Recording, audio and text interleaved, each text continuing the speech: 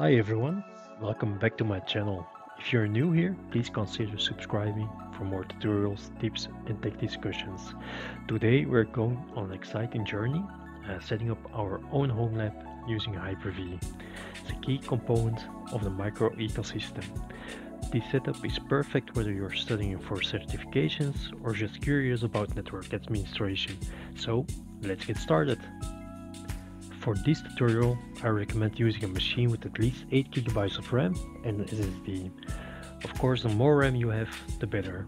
This will ensure your setup runs smoothly and efficiently, and that you also have a copy of Server 2022. You can download the evaluation version, which I will provide a link to in the description. I'll guide you through the initial setup of Hyper-V on your system, so we'll configure the necessary settings to get our server running optimally. I've already created a separate video on how to enable Hyper-V on Windows Home Edition, which you can check out if needed. And if you're using Windows 10 Pro like me, you can skip right to the activation of the features and rebooting our machine. So we're activating the Hyper-V feature. Just copy this command, you open our terminal. As an admin, we paste it and we restart our machine. Next, we will use the Server 2022 template to create our first virtual machine. So let's create a new virtual machine by opening our Hyper-V manager, creating a new virtual machine.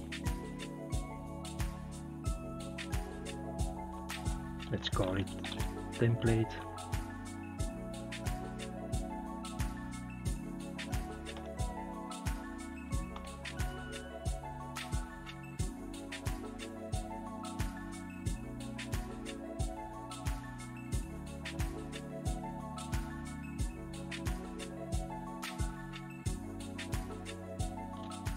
Size doesn't really matter, you can choose anything you like. You can always increase the size. We select our ISO, in this case Server 2022.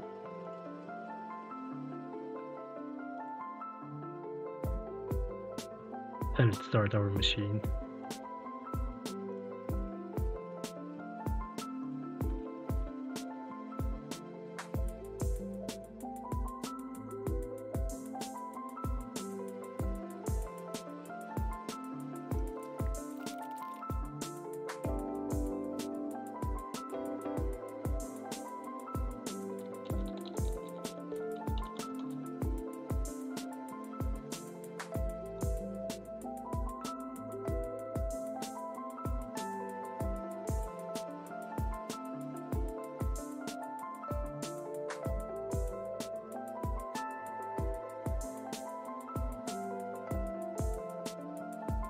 So after the initial installation of Server 2022, I would recommend installing the updates.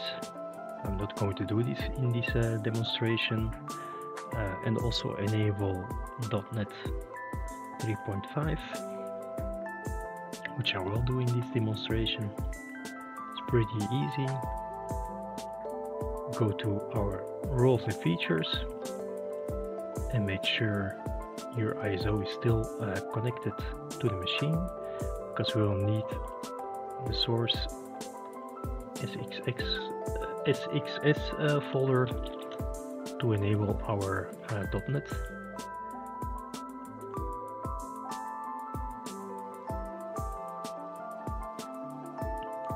And on the features we select Framework 3.5, press next, and make sure you specify on alternate source path, which is our folder on our ISO. Press next, press install. To start our sysprep, we open PowerShell as an admin. We navigate to the Windows System 32 sysprep folder. We start sysprep.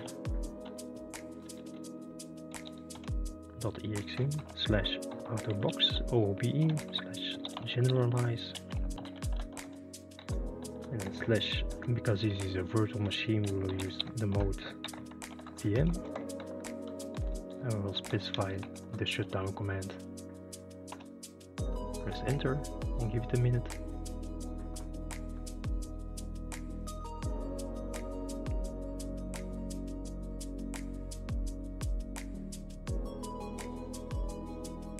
And the machine will shut itself down. Next, we'll download our homelab scripts. I'll leave a link where to download the necessary files on GitHub.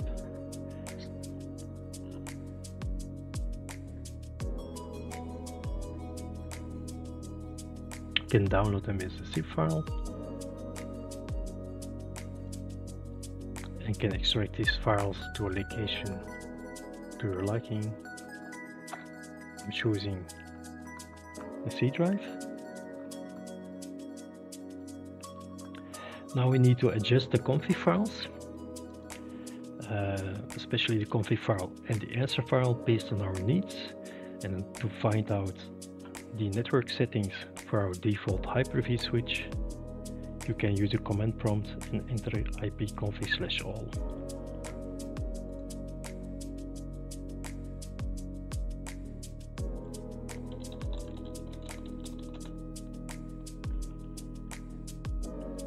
So this is the information we need for our default network. So we open in our files the remote desktop services. Now see here our JSON config.json file. We open it with Notepad.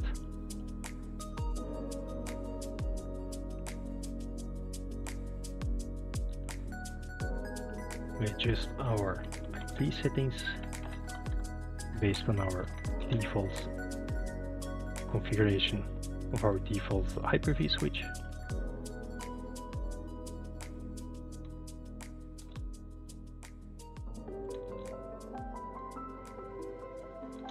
You can also adjust the names for our domain controller, remote desktop gateway, host 1 and 2, which virtual machine will be our domain controller, where we have placed our template file,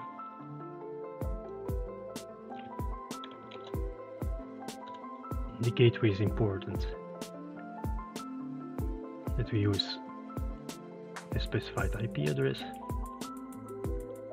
The DNS will be your domain control in this case, and this you can also adjust based on your domain name. So in this example I'll use homelab.local, so all our machines will be homelab.local. The password you can change and the username you can change. It's very important that these settings here also matches the unattended file. Let's open it also with Notepad.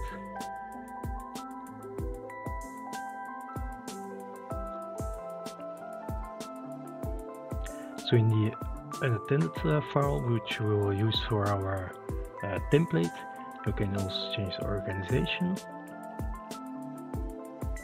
and most importantly, if you change the password, you also have to change it here and here, and also for the administrator accounts.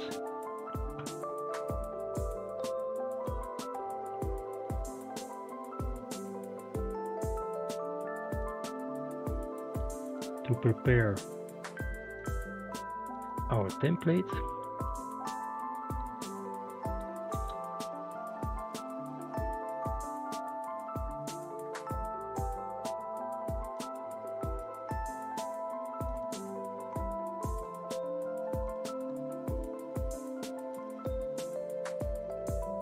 we also provide the correct link to the file.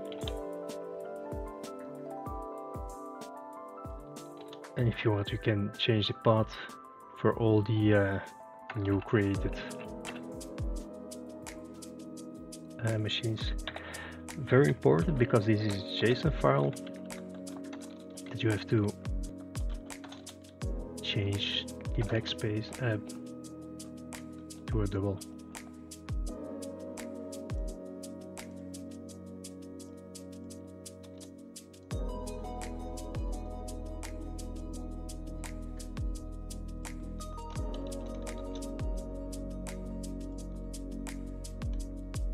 There we go.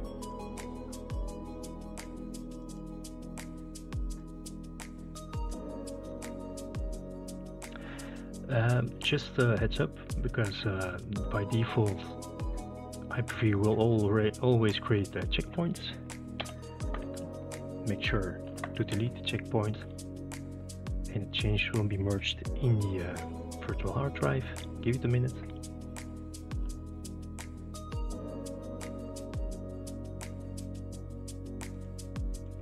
And now we'll see that we have only one file. We can double click it to open it and give this message that's not initialized, but you can ignore it.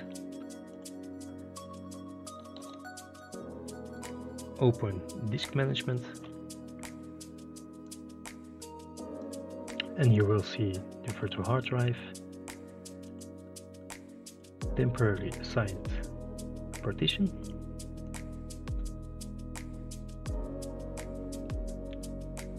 and now you can copy over the unattended XML file into the root of the newly created template. You can detach the VHD,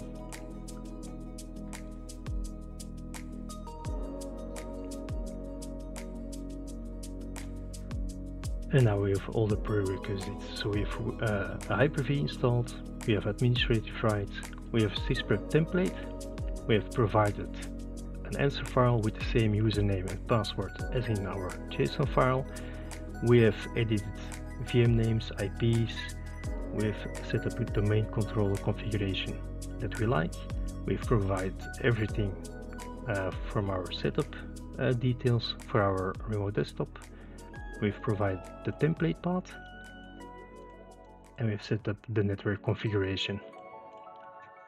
So next, we'll have to navigate to our folder,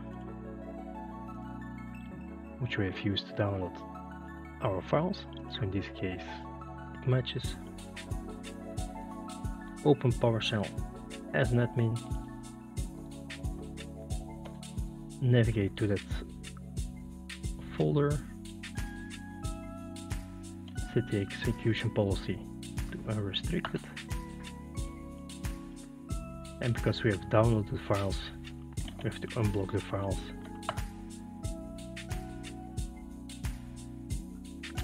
To run the script, you have to run the main PS1.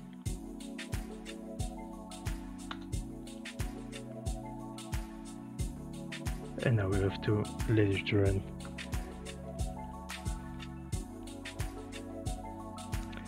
This can take some time. You will see we'll start with the domain controller.